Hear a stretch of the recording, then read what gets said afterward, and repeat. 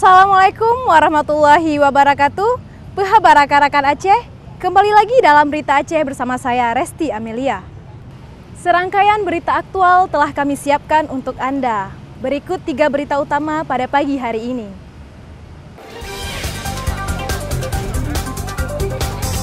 Sejumlah warga dari berbagai pelosok menyerbu operasi pasar murah yang digelar di halaman Mapolres Aceh Utara.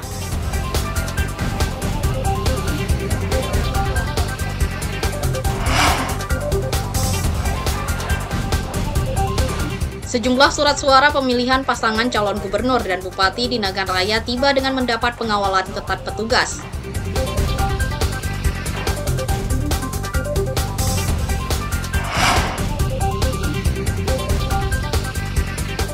Warga Kecamatan Langkahan Aceh Utara bersama prajurit Korem 011 Lila Wangsa memanen jagung di lahan tidur.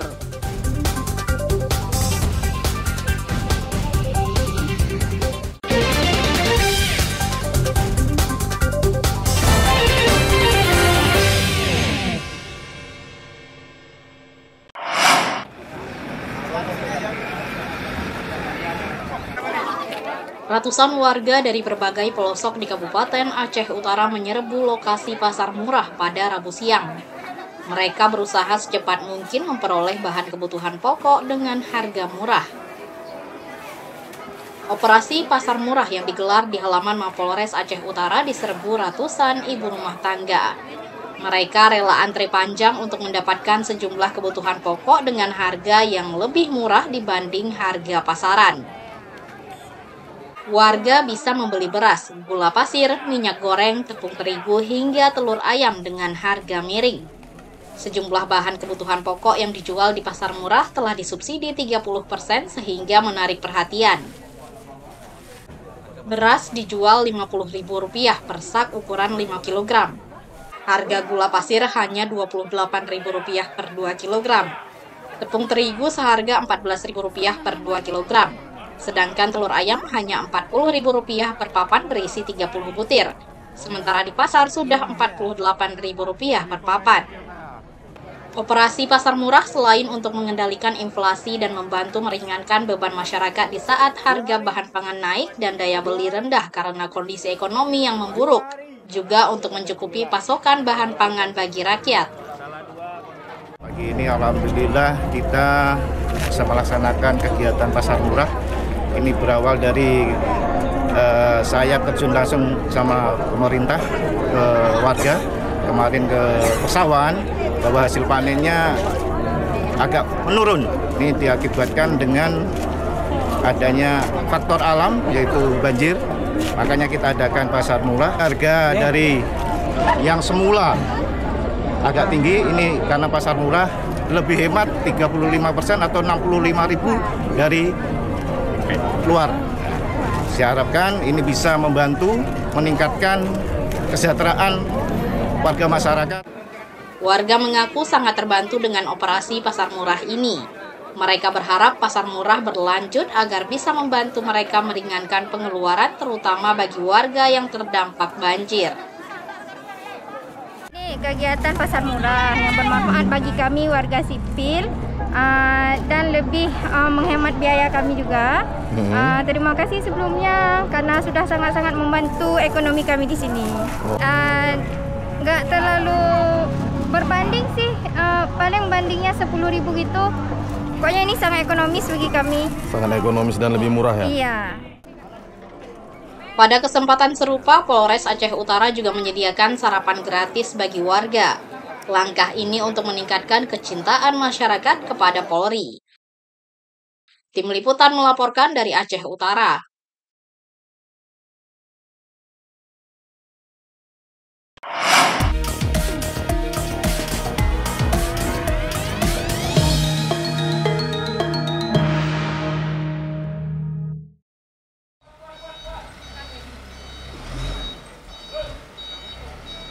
Logistik Pilkada 2024 mulai diterima di sejumlah daerah.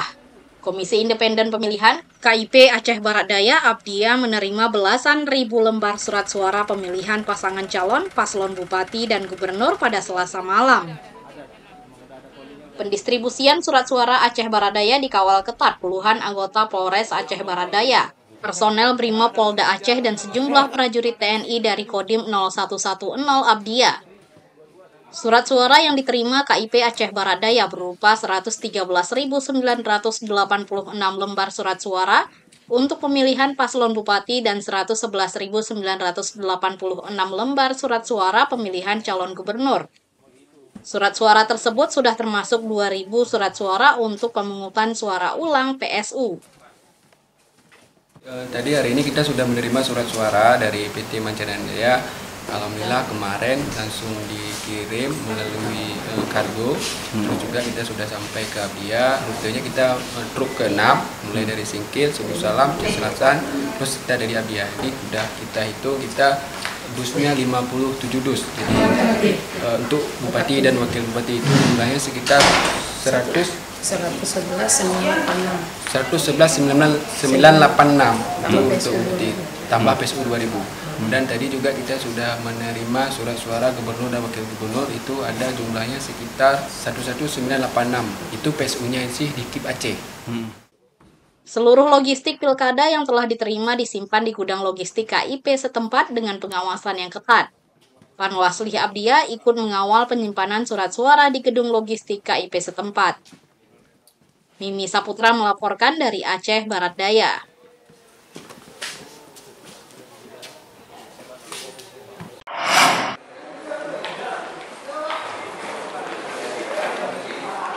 Logistik Pilkada 2024 berupa surat suara tiba di kantor Komisi Independen Pemilihan KIP Nagan Raya pada Selasa malam. Surat suara tersebut kemudian disimpan di gudang logistik KIP. Sejumlah surat suara pilkada yang tiba di Nagan Raya dikawal ketat oleh personel kepolisian serta didampingi komisioner Panwaslih setempat. Surat suara yang tiba berjumlah 234.240 lembar ini adalah surat suara untuk pemilihan pasangan calon, paslon gubernur dan paslon bupati Nagan Raya. Surat suara pemilihan paslon gubernur berjumlah 126.120 lembar, sedangkan surat suara untuk pemilihan paslon bupati sebanyak 108.120 lembar surat suara. Logistik pilkada berupa surat suara yang diterima sesuai jadwal yang sudah ditetapkan oleh KPU. Surat suara gubernur jumlah 126.120. Untuk surat suara bupati 120.120. Itu sudah termasuk PSU 2.000 lembar. Kami mulainya dari kabupaten terdekat, dari Kabupaten Abdia. Kami jemput di sana. Tentang suara-suara kami perlu koordinasi dengan komisioner dulu. Nanti akan kami tentukan kembali kapan waktunya sortir dan lipat surat-suara. Kemudian ada dari penjemputan di Abdia memang sudah diamankan oleh pihak kepolisian dari Nagan Raya. Surat suara dikawal ketat polisi mulai dari perbatasan antara Kabupaten Aceh Barat Daya dan Nagan Raya. Surat suara tetap dijaga petugas selama disimpan di gudang logistik KIP Nagan Raya, demikian juga saat pelipatan nanti. Kaitan dengan pengantaran logistik ke gudang logistik Kabupaten Nagan Raya, kami telah melakukan serah terima dari beberapa kabupaten yang mana dari pengawalan serah terima antara pengawalan Kapolres Abdia dan Kabupaten Nagan Raya. Kami dari Panwasli juga melakukan pengawasan dengan mengikuti mobil box logistik sampai ke gudang KIP Nagan Raya. Ya, secara logistik kami menerima sesuai kebutuhan KIP dan kami pantau tidak ada yang cacat dan hasilnya sempurna. Sejauh ini logistik pilkada untuk Kabupaten Nagan Raya hampir tuntas. Tinggal menunggu logistik untuk kelengkapan di tempat pemungutan suara TPS. Basriadi melaporkan dari Nagan Raya.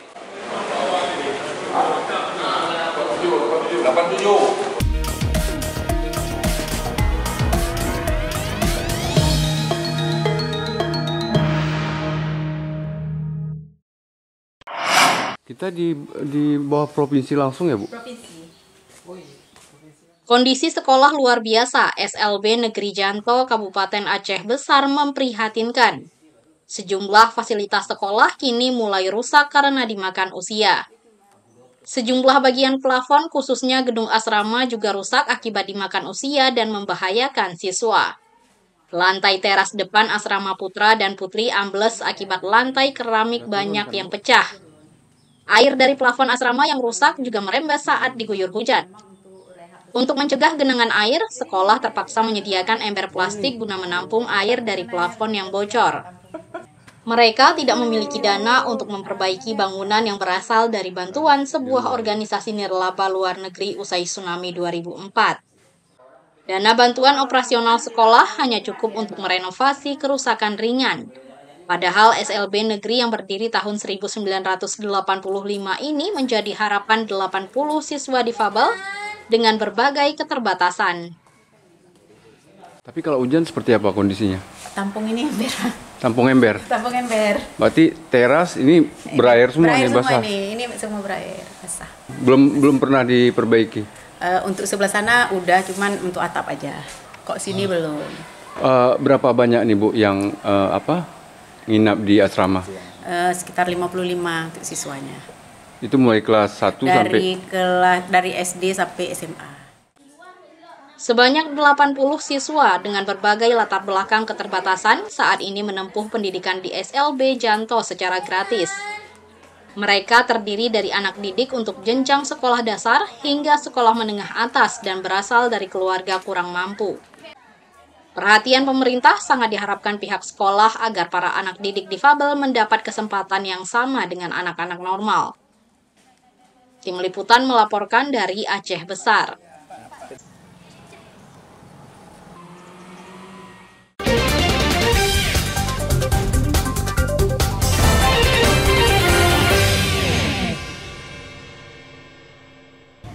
Terima kasih masih bersama kami. Bagi Anda yang baru bergabung, kami akan kembali menyajikan 3 berita utama pada pagi hari ini.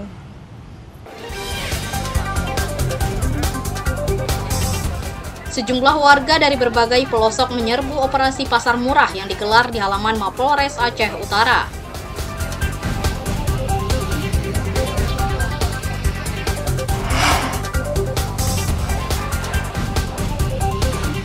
Sejumlah surat suara pemilihan pasangan calon gubernur dan bupati di Nagan Raya tiba dengan mendapat pengawalan ketat petugas.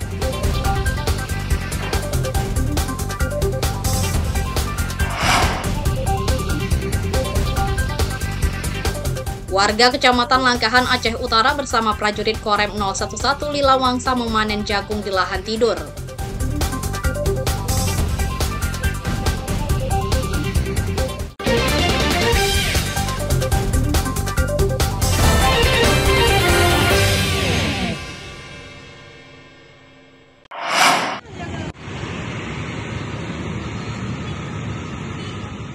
Bencana alam yang terus melanda Provinsi Aceh mendorong sejumlah mahasiswa Universitas Jabal Ghafur Sigli galang dana kemanusiaan. Penggalangan dana digelar di simpang lampu lalu lintas Kota Meredu, Pidijaya. Meski cuaca cukup panas selama beberapa hari terakhir, para mahasiswa tetap bertahan untuk mengumpulkan dana. Mereka menggugah pengendara menyumbang rezekinya yang akan disumbang kepada para korban banjir di Kabupaten Aceh Selatan. Niat untuk membantu sesama mendorong para mahasiswa tetap bertahan menunggu para sopir atau pengendara lain yang berhenti di simpang lampu lalu lintas, meski beberapa kali sempat kewalahan karena terik matahari, namun tetap semangat demi membantu korban banjir. Mataharinya panas sekali, Bapak. Udah berapa jam nih di sini? Ini udah hampir setengah jam. Tapi nggak lelah juga? Sampai sore, Bapak, makanya panas sekali. Pernah pening nggak? Sering. Tapi harus. Hari ini ada penggalangan dana untuk masyarakat korban banjir di Aceh Selatan di Dapatkan. Sudah berapa hari digelar acara ini? Sudah hingga hari ketiga. Sampai hari ini sudah berapa terkumpul dana, Bang? Untuk hari ini sudah terkumpul dana Rp7.461.000. Ini rencana kapan diantar? Rencananya kami antar ini selesai penggalangan dana, yaitu pada tanggal 2. Habis itu diselang 2 hari, kita belanja di sini. Habis itu nanti kita antar langsung, kalau enggak minggu, langsung kami antar ke tempatnya. Penggalangan dana untuk korban banjir sudah berlangsung selama 3 hari. Dana yang terkumpul akan dibelanjakan kebutuhan pokok dan diantar kepada korban banjir.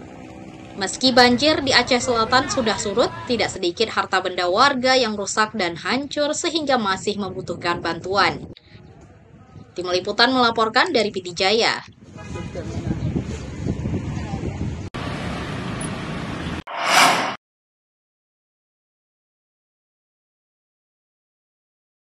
Sejumlah warga Gampung Tanjung Dalam, Kecamatan Langkahan, Aceh Utara mulai memanen jagung di lahan seluas 8 hektar. Lahan tidur di Dusun Pantai Ara ini berubah menjadi kebun jagung berkualitas. Panen perdana jagung warga bersama Korem di Lawangsa 011 ini mendatangkan kebahagiaan tersendiri. Lahan tidur disulap menjadi lahan produksi dengan tanaman jagung yang bisa membantu meringankan beban warga untuk meningkatkan ketahanan pangan, sekaligus menambah penghasilan warga.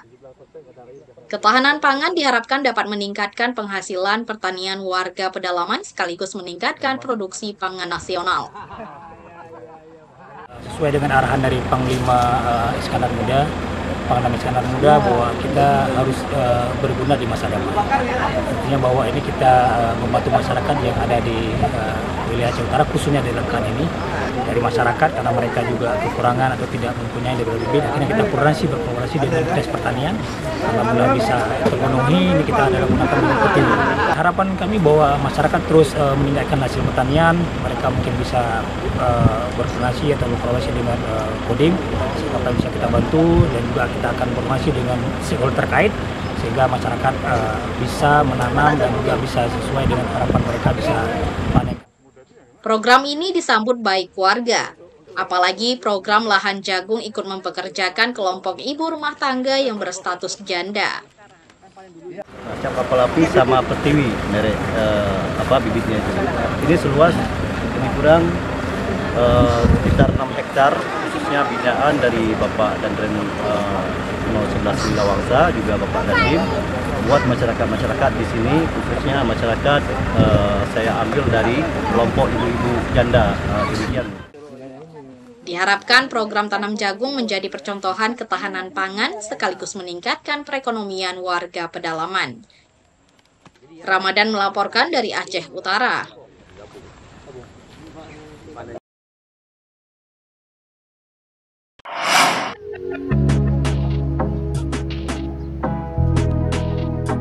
Warga Aceh Besar memiliki tempat wisata baru. Kebun melon dan semangka merupakan pilihan lokasi rekreasi terbaru di Gampong, Kecamatan Masjid Raya, Kabupaten Aceh Besar. Gedung Anak Muda Aceh Unggul Hebat, Amanah merupakan lokasi agrowisata bagi warga Banda Aceh dan Aceh Besar. Di sini, pengunjung bisa menyaksikan budidaya pertanian seperti melon dan semangka, sekaligus membeli melon dan semangka segar langsung dari kebunnya. Gedung Amanah selama ini tak pernah sepi pengunjung, terutama kala sore hari. Warga datang untuk menyaksikan budidaya melon dan semangka di ruang kaca. Pengunjung bisa melihat langsung inovasi pertanian secara komplit, seperti pembibitan buah-buahan, diantaranya semangka, melon, anggur, hingga cabai, serta mengikuti prosesnya mulai dari metode tanam hingga panen. Tempatnya bagus, seru, asik, cantik, pemandangannya oke. Gitu. Kebunnya? Oke juga. Oke, tadi sempat masuk ke kebun apa? Sempat masuk kebun melon, semangka, udah. Gedung berarsitektur modern ini kini bisa menjadi lokasi alternatif wisata edukasi bagi keluarga. Untuk masuk ke lokasi ini, pengunjung tidak dipungut biaya apapun. Alhamdulillah sampai sekarang masyarakat membeli semangka yang ada di greenhouse Amanah, membawa mereka senang. Mereka bisa memilih langsung, Bang ya? Bisa, Bang. Datang ke sini, petik sendiri. Hadirnya berbagai inovasi pertanian menjadi daya tarik bagi warga. Mereka yang datang berasal dari kota Banda Aceh dan Kabupaten Aceh Besar kala senja tiba, terutama yang hendak membeli langsung buah-buahan segar dari kebun. Tim Liputan melaporkan dari Aceh Besar.